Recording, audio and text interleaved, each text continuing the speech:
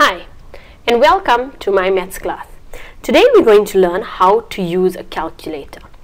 Now when they ask you a question, there will be two types that they can ask you. One is where you are given an angle and the other one is where you are asked to calculate the angle. When you are given the angle,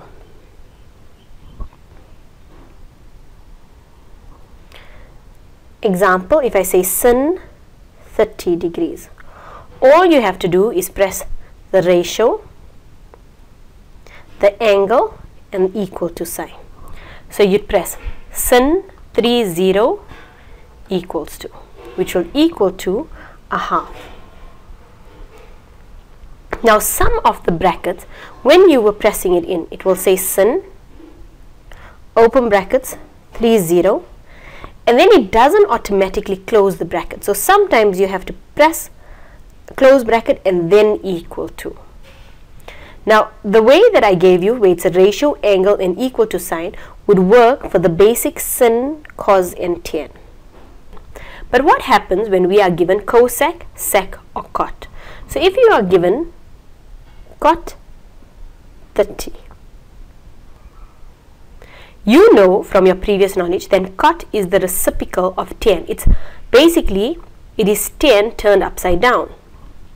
Now what we do is, we know, because it's the reciprocal, we know that cosec is going to equal to 1 over sin. Sec is going to equal to 1 over cos. And cot is going to equal to 1 over tan. So what we do is, we're going to say that cot is equal to 1 over tan 30 degrees. And that is how you would press it in your calculator.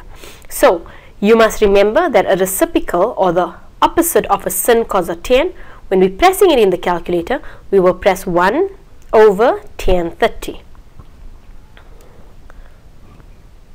So first you're going to change it to sin, cos or tan, and then number 2, you're going to use your calculator.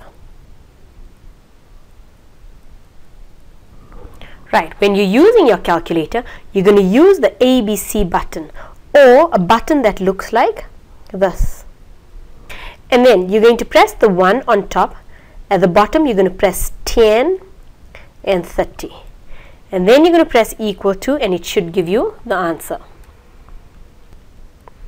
Now you must remember that your calculator has a tendency of putting brackets in. So when you are pressing your calculator, when you press in to your calculator, the button that looks like this, and then you press the 1 and you press over 10, when you're going to press the 30, it automatically puts the open brackets. So you must put the close brackets. If you don't put the close brackets, your calculator tends to say error. And when it's saying error and you go back with the replay button, you will see that it will flick and it tells you that in that line is where the error is. So you close the brackets and then you press your equal to get your answer.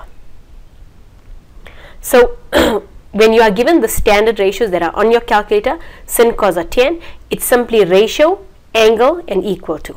But when you are given sec, cosec or cot, then you have to change your sin, cos or tan. Then only can you use your calculator.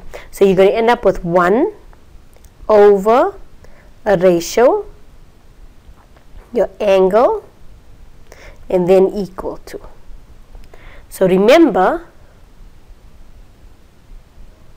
that this is when we are given the cosec, sec or cot. Right. It is important to remember these values.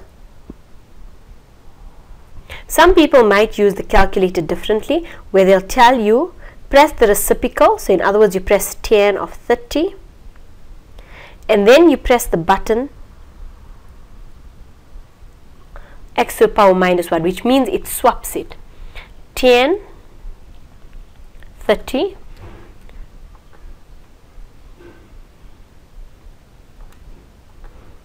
and you'd still get the same answer. Now with the newer calculators, this tends to work, but with the older calculators, the problem comes in is that you have to press shift and then x to the power minus 1. So when I'm teaching it, I try to show you that when you have an angle, the norm is to not press shift. But when you have to calculate an angle, then the norm is to press shift. Thank you for watching.